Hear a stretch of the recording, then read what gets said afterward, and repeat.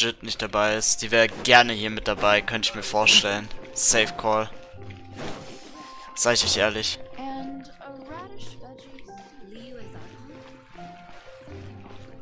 Jetzt zocke ich einfach schon Genshin und keiner ist einfach mit dabei, Digga. Ah, chillig.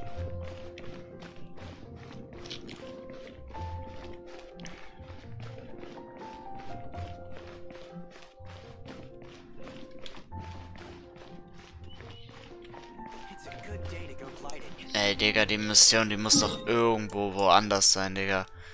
Wo ich nicht bin. Das kann ja nicht sein, dass die hier irgendwo sein soll.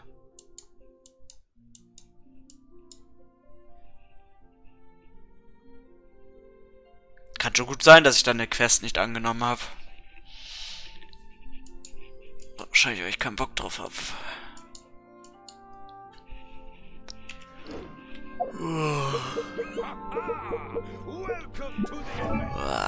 Digga. Dialog, Alter, so richtig heftig. Ich weiß gerade nicht, was ich machen soll. Mir ist irgendwie, keine Ahnung, ein bisschen auch langweilig, aber ja. Vielleicht rollen wir ein bisschen. Wäre ja auch mal was Geiles wieder.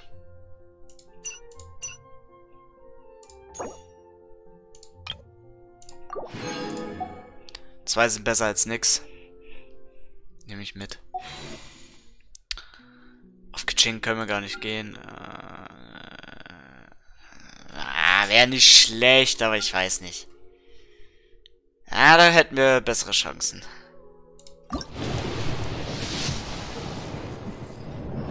Schmutz. Leider. Gönn mal.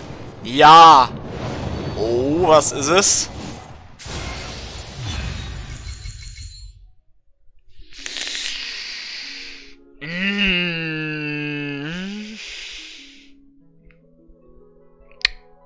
Das fickt mich gerade.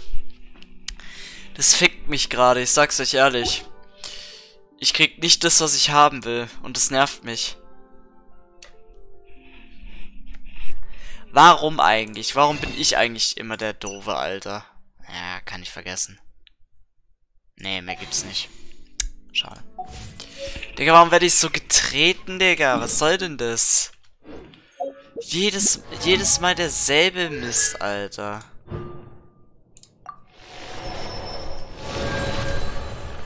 Das kann doch nicht sein.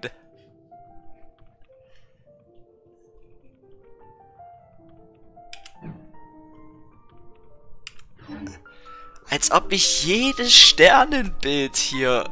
Als ob ich von jedem momentan ein Sternfragment krieg. Das kann doch nicht sein, Digga.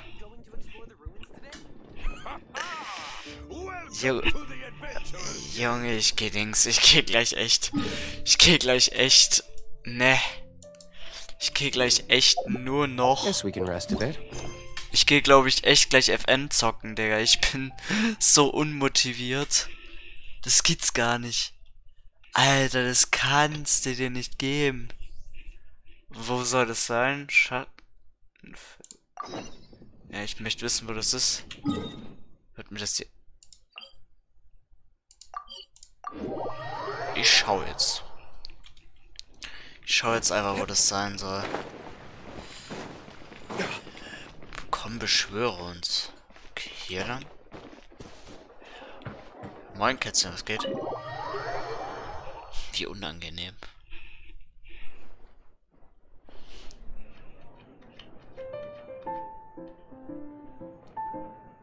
Welcome to the Cat's Tail. Ah, it's the Traveler in Paimon. What a nice surprise. Oh, and Sucrose the Alchemist. It's been a while, hasn't it? I'm afraid I've already told you before. Fur from the Cat's Tail staff is not for sale, no matter how much Mora you offer. Don't worry, Margaret. We're not here for that research project I told you about last time. Sucrose, what kind of experiment were you trying to do with the cat's tail? I just wanted to test out some hypotheses, and I needed some materials. But, we can talk about that later. Wie rot die auch wird, ne? Actually, Margaret, we're here to learn more about Genius Invocation TCG. Diesmal komme ich wegen einer genialen Beschwörung. Klärt Margaret den Grund ihres Kommens. Ah, Genius Invocation TCG. We were just talking about that game. Okay. Ihr kommt also wegen geniale Beschwörung. Darüber hatte ich gerade zufällig gesprochen. Ah ja. You see, more and more people have been gathering at the Cat's Tail to play. So I thought, why not have a dedicated staff to serve the new customers? Auf jeden Fall sind in letzter Zeit immer mehr Menschen zur Taverne zum Katzenschwanz gekommen, um geniale Beschwörungen zu spielen. Es wäre also nicht schlecht, spezielle Mitarbeiter für die Spieler bereitzuhalten. Ah ja. Oh, wie süß. Du, die Fliege und der Hut sind unnötig. Wer macht denn sowas mit einer Katze? Digga, lass die arme Katze mal in Ruhe. Allow me to interpret. Prince says that the word customer is much too loose of a term, and we should instead refer to anyone who loves dueling with cards as TCG players. Lasst mich kurz übersetzen. Prince meint, dass Spieler eine zu breit gefasste Bezeichnung sei und diejenigen, die für diesen Wettkampf rennen, Kartenbeschwörer genannt werden sollten.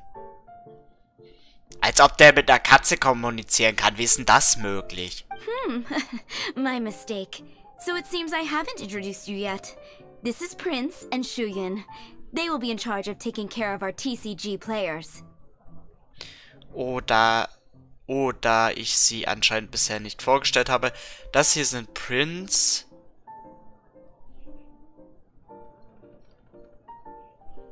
Junge, was will denn der wieder in meinem Chat, Digga? Fühle ich überhaupt nicht. Das hier sind Prince und Chuyun, die Anleitung für Kartenbeschwörer gegeben.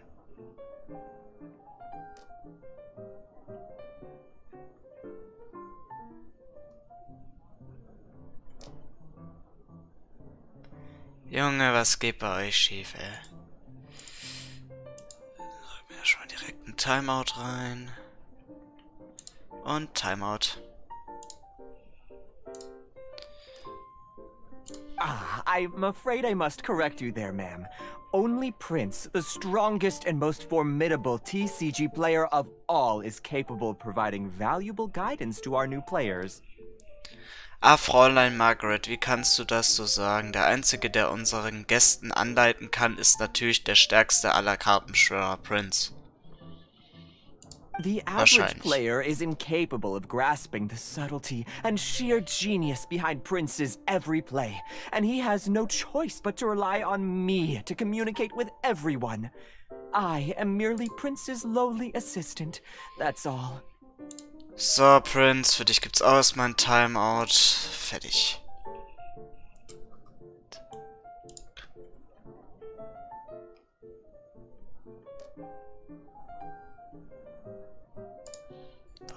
Dem seine Nachricht dann nicht gelöscht.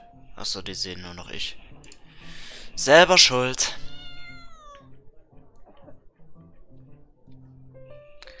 Aber einfache Kartenbeschwörer können niemals die tiefe Bedeutung hinter jedem Spielzeug von Prince verstehen und müssen so durch mich mit ihnen kommunizieren. Ich bin nichts als ein williger Helfer von Prince. Ah ja. Gut zu wissen. Und Prince, wenn du das nochmal machst, genauso wie Henry, ganz ehrlich, dann bann ich euch beide weg.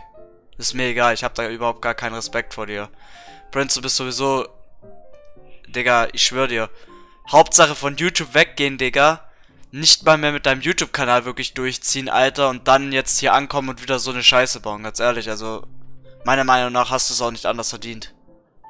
Aber ich äußere mich da jetzt auch nicht mehr länger dazu, weil ich keinen Bock mehr hab, mich die ganze Zeit von dir und deinen Freunden terrorisieren zu lassen, nur weil ihr meint, hier auf heile Welt zu machen, nur weil ihr meint, ihr hättet nichts Besseres in eurer Freizeit zu tun, als mir auf den Sack zu gehen. Ganz ehrlich.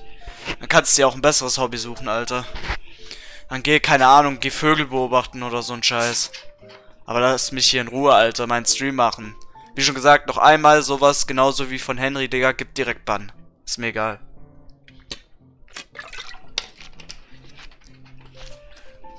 Junge, die stellen sich hier so an, das gibt's nicht. Wow, another guy who can understand animals. Oh, noch jemand, der Tiere verstehen kann. How can you use such a crude word as animal to describe the one and only prince? He is special and the only one of his kind. Such a remark is an insult to Prince.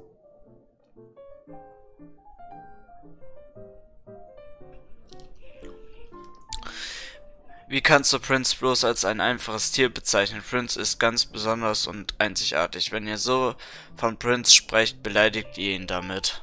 Bruh. Miau. Oh? What's that? Shuyen.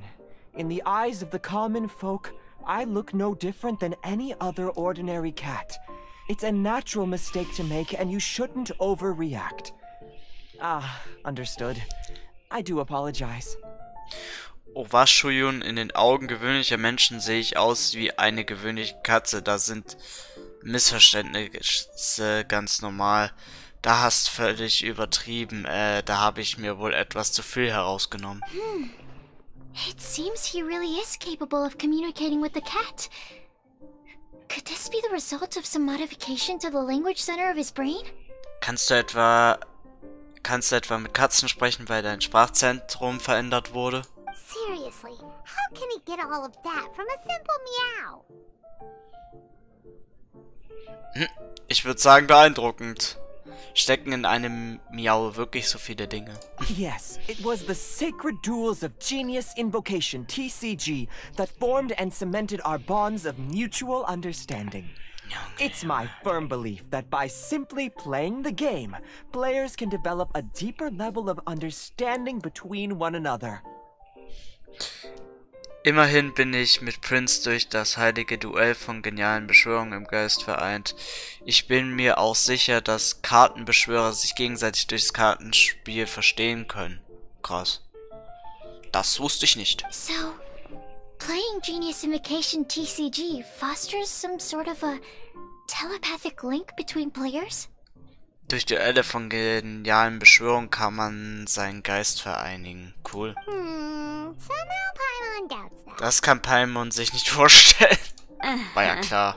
Anyway, if you'd like to know anything about Genius Invocation TCG, then please ask Shuyen, who will ask Prince. Also immer wenn es um eine geniale Beschwörung geht, kannst du Prince um Hilfe bitten. Though I'd love to explain more myself, it's time for my daily walk. I'll let Prince play a game with you and walk you through all the rules. Ich würde euch selbst auch gern erzählen, aber jetzt ist es Zeit für meinen täglichen Spaziergang. Ich werde Prince eine Partie mit euch spielen lassen, um euch alle Regeln zu erklären. Krass. Just as a seasoned warrior can foresee the path of his opponent's sword, so too can I, as a TCG master, predict my opponent's every play. It would be improper to pit a newcomer to the art of the card against one such as myself, and I must therefore politely decline. Miau, so wie ein überragender Kämpfer die Absichten seiner Gegner durchschauen kann, so ist eine solche Partie mit als Ass unter allen Kartenbeschwörern nicht angemessen. Ich lehne dieses Duell ab. That's what Prince said. Nun, so hat Prince es gesagt. Oh, Prince doesn't want to play with us, huh? Fine, then Prince doesn't have to. We'll play you instead. Es ist ganz klar, du willst also nicht spielen, dann spielen wir eben nicht mit Prince, sondern mit dir. I'm sorry, but from the day I met the mighty card master Prince, I swore an oath that my hands would live solely to hold the cards and not to play them. I will never play another match of my own again. Der Typ haut auch immer mehr raus. Es tut mir leid, seit ich Prince, diesem herausragenden Kartenbeschwörer, begegnet bin, habe ich geschworen, seit jedem Tag meine Hände nur noch zum Halten der Karten zu nutzen und nicht wieder selbst zu spielen. Katzenkrallen sind wirklich ungeeignet, um sich Karten zu krallen. Was für eine komplexe Hintergrundgeschichte, hätte ich eher gesagt. Moin, servus.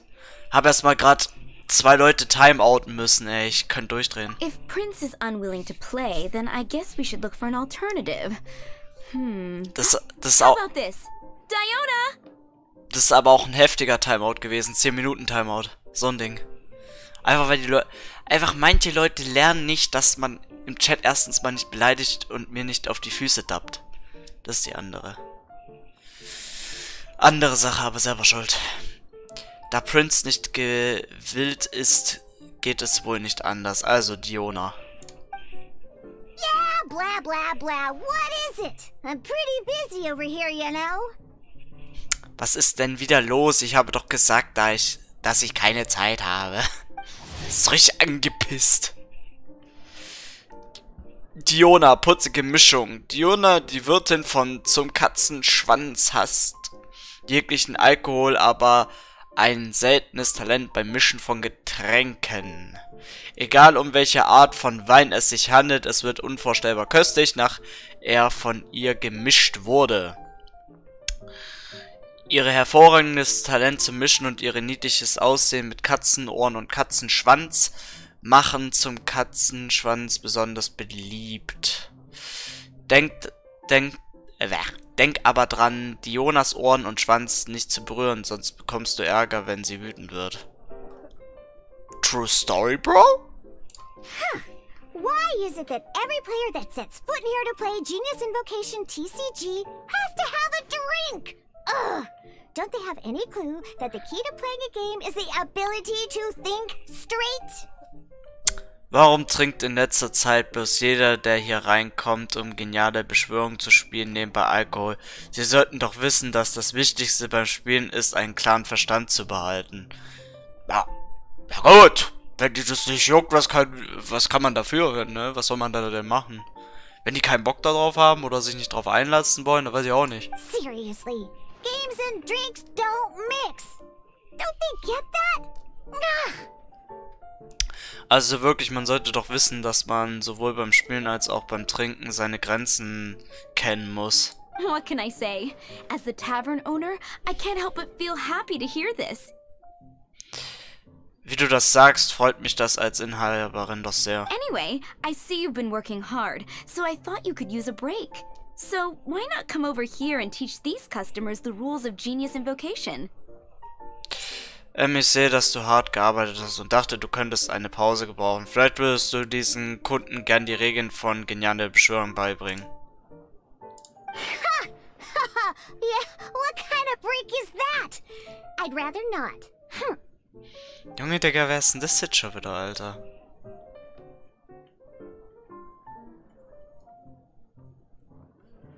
Oh, Junge.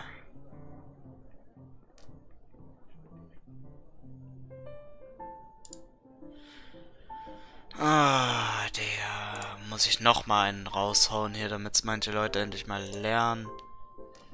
Alle nochmal ein Timeout halt hier. Hast du vergessen, wer ich bin? Nein, ich weiß, wer du bist.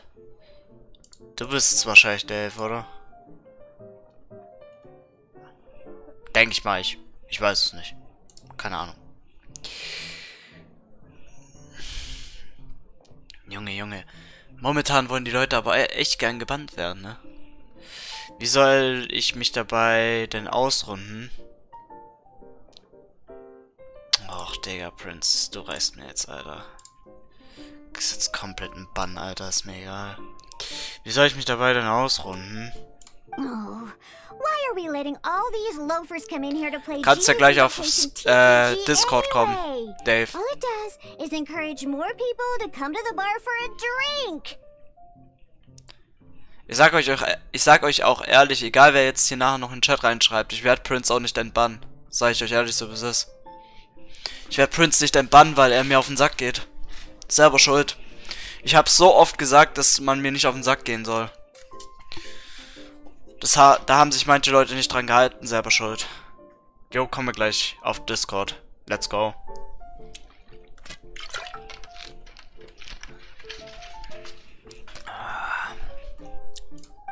You know, if drink sales keep going up like this, pretty soon Mondstadt's alcohol industry is gonna reach new heights. Oh, Digga, ich habe vergessen, die Zeile zu lesen, Dreck. Mano. Wenn das so weitergeht, wird doch die Getränkewirtschaft in Mondstadt noch erfolgreicher. Ja. The Looks like my first step in destroying Mondstadt's alcohol industry should be stamping out the spread of Genius Invocation TCG.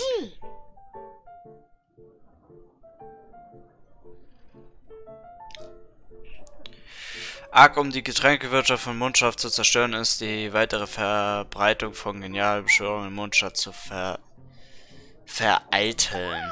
Okay. My dear, you are quite mistaken. You said it yourself, a clear mind is necessary to win. Soon, their thirst for victory will overcome their thirst for alcohol. Okay. Ja, das kann man nicht so sagen, wie die kleine Diona vorhin gesagt hat. Muss man zum Siegen immer einen kühlen Kopf behalten, dann kann der Durst nach dem Sieg den Durst nach Wein übertreffen. Prince speaks the truth, Diona.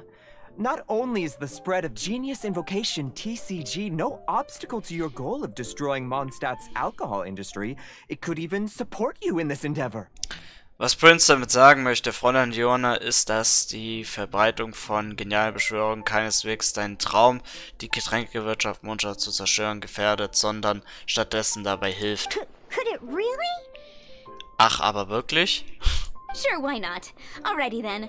Our 2 customers are waiting to learn. Shuyan, let's put you on drink mixing duty for now. Nun, wie dem auch sei, wir haben unsere Gäste schon ziemlich lange warten lassen. Überlassen wir den Getränkenmischen vorerst Chayun. But Shuyan is destined for a far greater purpose. Chayun hat eine viel größere Mission. Welche? Shuyan, drink mixing, now. Chayun mischt die Getränke. Oh, okay. Oh, na gut. Ooh, all right. We'll need some space to learn. Let's go to that empty table over there. Dann lasst uns mal an diesen leeren Tisch da drüben gehen. Okay. Oh, Jesus. Okay, let's go through the rules. First things first. You'll be needing your deck, so place that on the table. Wenn ihr die Regeln lernen wollt, solltet ihr jetzt die von euch gebauten Decks hervorholen. Deck? Gebaute Decks? Yes. You should have built a deck. You know, a set of cards that meets the bare minimum requirement to play the game. Ein Basisdeck, das die Grundvoraussetzung für das Spiel erfüllt. What's with the blank stares? So, Come on. Don't tell me you came to learn Genius Invocation TCG without bringing any cards. so wie es aussieht, seid ihr etwa mit leeren Händen gekommen, um genial beschwören zu lernen. Yeah, we need a practice deck. Can't you just let us use one? Genau, ein Übungsdeck. Schnell hol ein There's no Übungsdeck. such thing. Sowas haben wir nicht. Okay, let me think. To learn the game, you'll need at least 2 character cards to switch between. Lass mich kurz überlegen. Zum Erlernen der Grundregeln brauchen wir mindestens 2 Figurenkarten zum Auswechseln. Oh, that reminds me. A few days ago when I was closing up for the night, I noticed a customer had left a couple of character cards on the bar counter. Maybe you could use those for now. Ach ja, vor ein paar Tagen habe ich bei Geschäftsschluss festgestellt, dass ein Gast einige Figurenkarten am Tresen vergessen hat. Die kann ich euch erstmal ausleihen. Are you sure that's okay? Ist das wirklich in Ordnung? It's already been a few days and he still hasn't come back to claim them. Who knows? Maybe he left them here on purpose. Das ist schon einige Tage her, seitdem war er nicht hier, um sie abzuholen. Vielleicht hat er es aber auch mit Absicht getan. Oh, okay, yeah, I got them here with me. You know, just in case the customer came looking for them. Yeah, not because I like to play the game or anything. Please. Diese Karten habe ich auch nur bei mir, damit der Gast sie direkt abholen kann und nicht etwa, weil ich sie selbst gerne spielen würde. Ja, wahrscheinlich. So now we have 2 character cards. True Story. That's everything we need, right? So, wir haben 2 Figurenkarten, also lasst uns anfangen, die Regeln zu lernen. Yep. So, are you ready to start? Ja, wollt ihr jetzt anfangen, die Regeln zu lernen? Ja. All right, then let's begin. Gut, dann fangen wir mal an. Okay.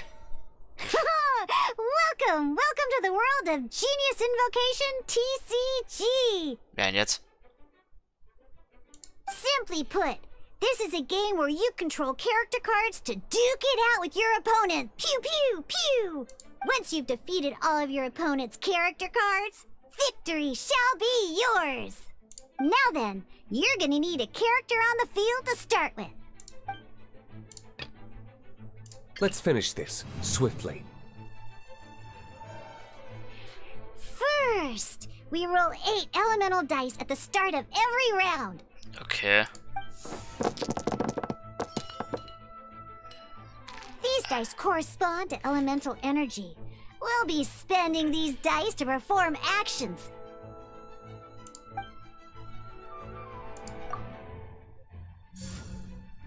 Once the roll phase is over, you'll enter the action phase, where the real game starts. During the action phase, you can spend elemental dice to perform various actions. Of course, the most common action is to use character skills.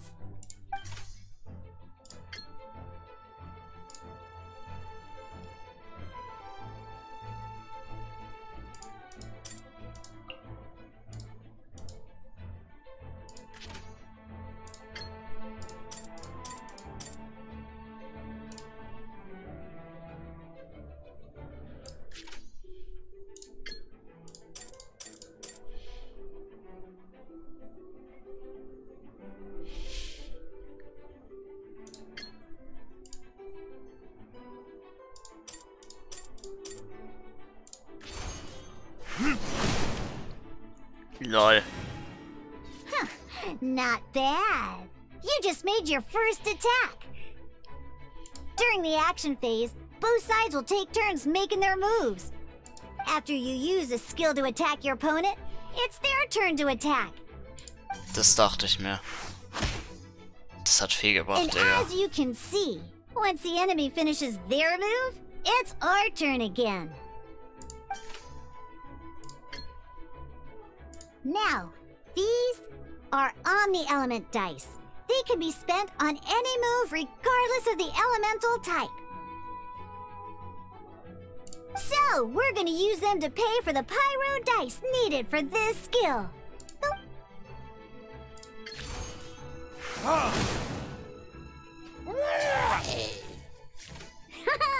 That was pretty good! That's one opponent down for the count. Bam! But the game has only just begun. Remember? You have to defeat all opponents to win. Das dachte ich mir. Jo, er gibt mir direkt eine Breitseite. As much as we'd like to attack again, seems like we've run out of usable dice. In that case, let's end this round. After you end round, you won't be able to do anything else this round. And once everyone chooses end round, we can move on to the next round. Let's go.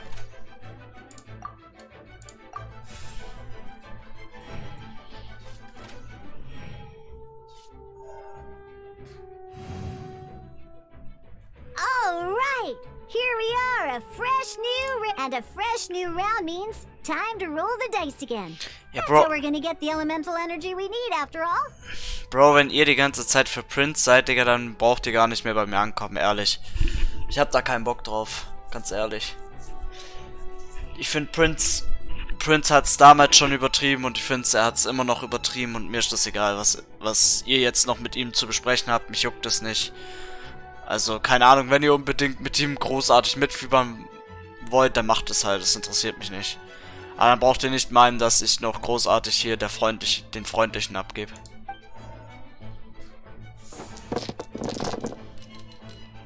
Ooh, that's some terrible luck.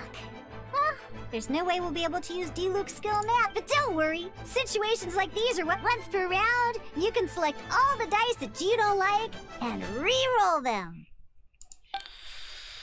Ah, yeah.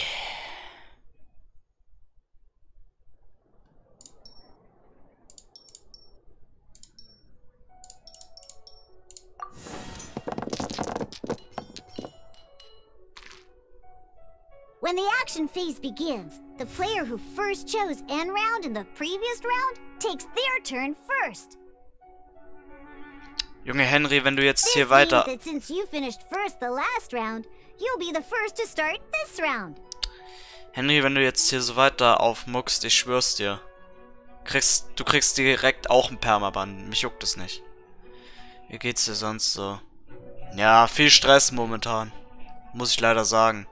Habe ich nicht so Bock drauf, aber es ist halt so. Alrighty then. Let's learn a little bit about energy and elemental bursts. Each time you use a skill, your character will gain 1 energy. Once Diluc's energy is full, he can use a powerful elemental burst.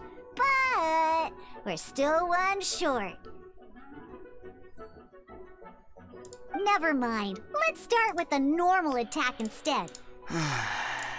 Bann. Weg. Diluc's normal attack only needs 1 pyro die and 2 other dice of any type. In any case, your normal attack needs fewer pyro... Junge, ihr legt's auch immer drauf an, dass aufgemuckt wird hier, ne? Seid ihr auch selber schuld.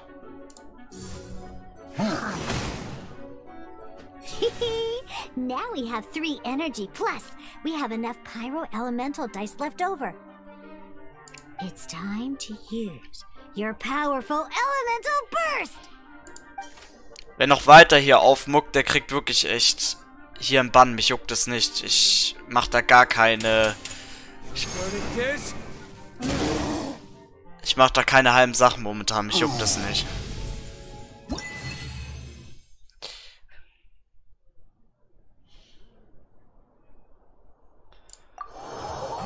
Ich antworte auf die Frage nicht.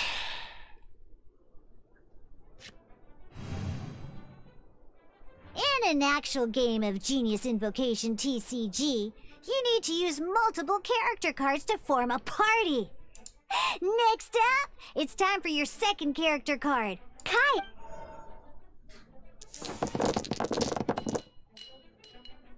Oh, it seems like any move by Kai is going to cost quite a lot of cryo dice.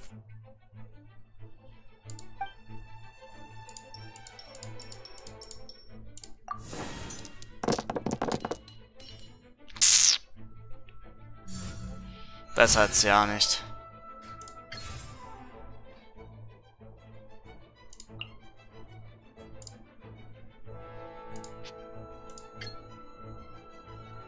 When you deal cryo damage, you'll cause your target to be affected by cryo.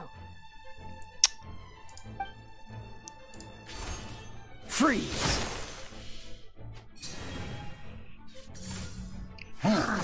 Was willst du, Henry? Good! Now our opponent is affected by cryo. This is a good time to learn about elemental reactions. Different types of elemental damage affect enemies with different elements. When a character is affected by certain elemental combos, an elemental reaction will be triggered. At the moment, your opponent is affected by cryo, so we should try and use a pyro skill on them. Looks like we have to switch active characters, though. Oh, that reminds me. Both sides must have 1 active character, while others are considered standby characters. Normally, we can only use the active character skills. Now, if we want to use the skills of our standby character, we'll have to switch them to the active character.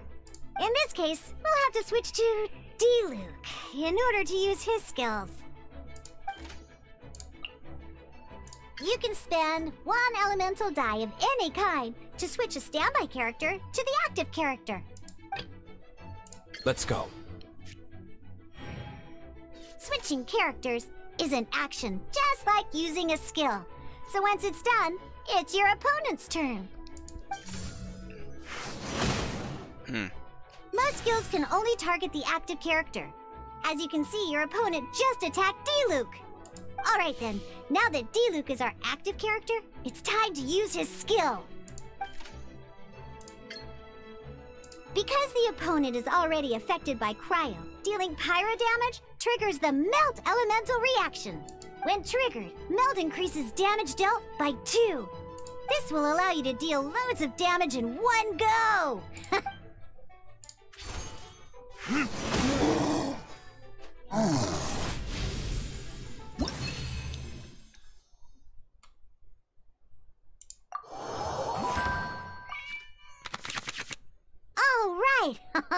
Next up, let's learn how to use card types other than character cards.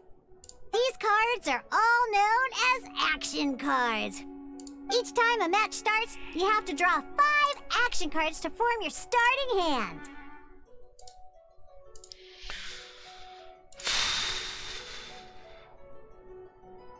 Ich habe aktuell 5 Zuschauer, das wird mir hier nicht angezeigt. Was ist das denn? Manche sehen einfach nur noch so zu, weil manche einfach gebannt worden sind. Aber da sind die auch selber schuld dran. Ich habe das so oft jetzt gesagt, dass man mir nicht auf den Nerv fallen soll. Und trotzdem machen es manche trotzdem. Ja, da wolltest du einen Ausdruck schreiben, Henry. Da wolltest du einen Ausdruck schreiben, hä? Schon scheiße, dass ich halt was anhatte, was das Ganze verhindert, ne? Oh, wie schade. Wie er sich doch Mühe gegeben hat, das da reinzuschreiben, nur damit ich Ärger bekomme oder so. Ach komm, Digga, weg mit dir, echt. Kotzt mich an, echt. Die Leute, echt, also... Manche Leute haben eine Vorstellung, das gibt's gar nicht. Einfach 5 oder 6 Leute haben jetzt echt einfach einen Bann bekommen, einfach weil sie so... Also so doof kann man doch nicht sein, echt. Ich muss mal später gucken, was da los ist. Irgendwie, das zeigt mir meine Zuschauer nicht mehr an. Das ist nicht gut. Na egal. Machen wir nachher. Mach ich dann später. Mach ich dann später. Vor allem wisst ihr, das Ding ist, die versuchen immer wieder noch zu beleidigen, aber wissen gar nicht, was da los ist. Ja?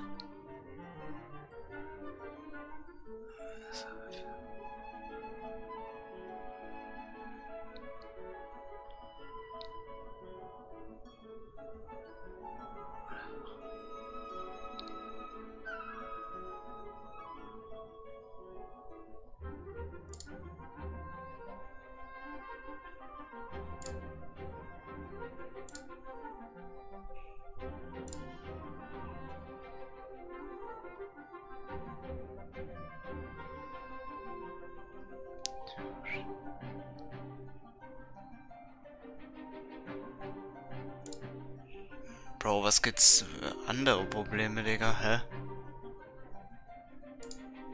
Vor allem, ich dachte, Dave wollte noch kommen, Digga. Der Typ ist einfach nicht da. Schade. Ah, was gibt's denn für Probleme? Ach, Digga. Wir fragten da jetzt noch an. Nein, ich will mir keinen... Uh-oh. Looks like we don't have any elemental dice we can spend to make an attack. Nein, ich will mir keinen... Uh-oh. Looks like we don't have any elemental dice we can spend to make an attack. Uh-oh. The elemental dice we can spend to... Bro, ich bin einfach doof, Alter. Ich krieg's grad nicht auf die Reihe.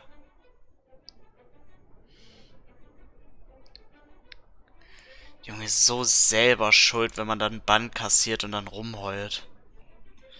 Ah, wer hat mir jetzt eine Anfrage geschickt, Digga? Dass er ein Band werden will, Digga. Ich schau jetzt einfach mal.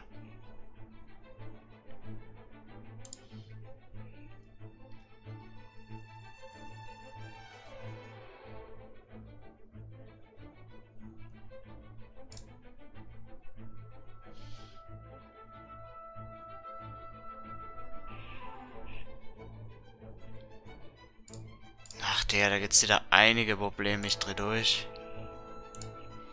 Gelivestreamt wird die ganze Sache, aber passieren tut nichts.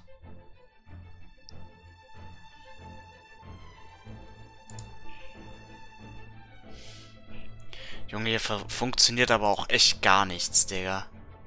Dreh durch.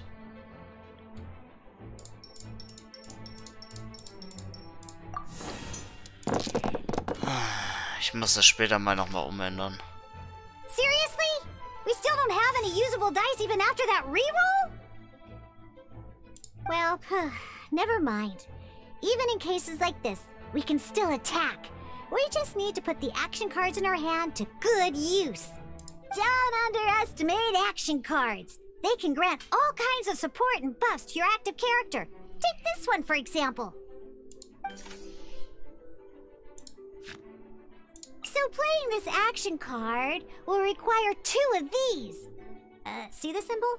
Yeah, some other cards will cost you these instead. We'll cross that bridge when we get there, though. For now...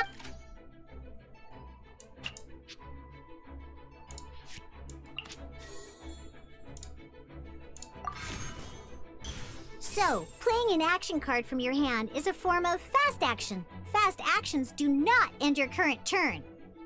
Simply put, you can continue to act even after playing an action card.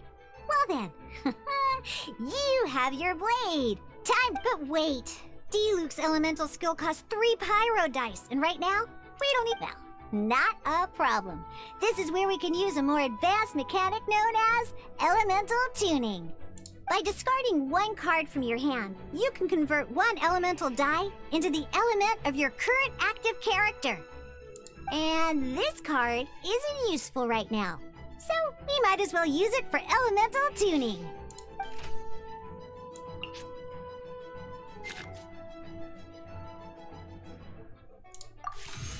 Sometimes you won't be able to perform any actions you want to because you didn't roll the elemental dice you wanted. In Genius Invocation TCG, keeping up a constant flow of combat is much more important than the number of cards you have. In this case, well, let's just take all these useless cards and use them for elemental tuning.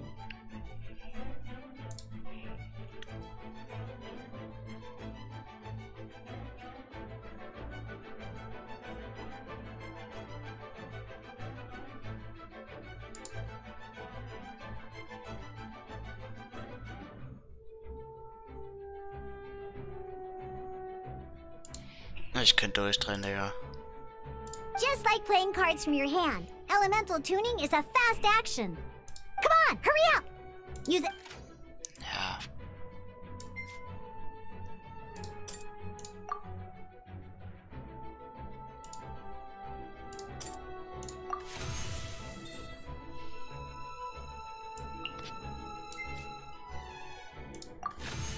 Well, would you look at that?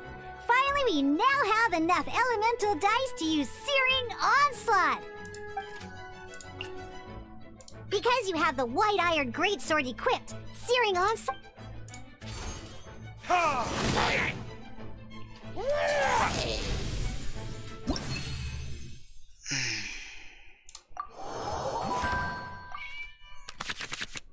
Now comes the final part! Hoo-yeah! In a real match, you can make adjustments to your initial hand.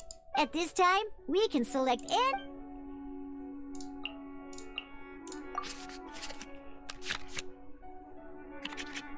Once you have confirmed any adjustments you wish to make to your starting hand, both players have to select their starting active character at the same time.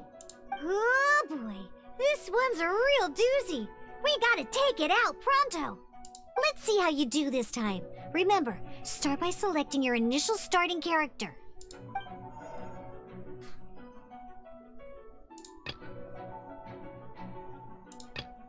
Let's finish this swiftly.